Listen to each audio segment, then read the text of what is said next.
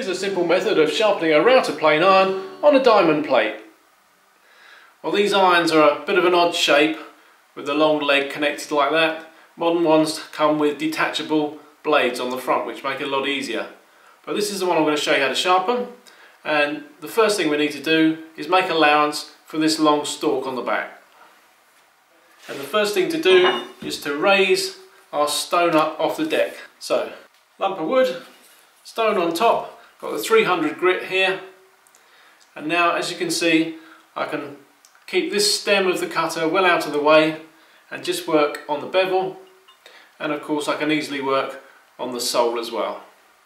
With some lapping fluid on there I can re-establish the bevel by drawing back on the 300 grit. I've moved on to the 1000 grit side now, and I'll just put a little micro bevel on the end of the blade.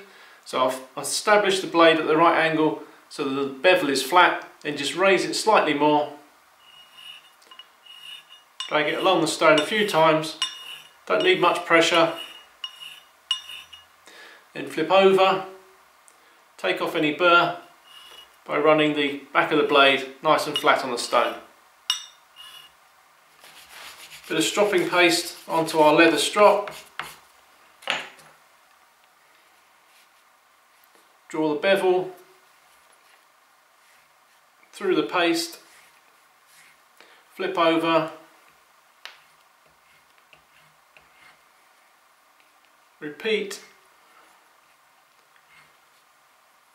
and that's it complete.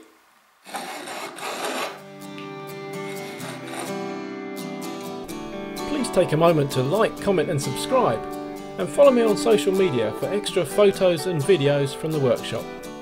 Cheerio!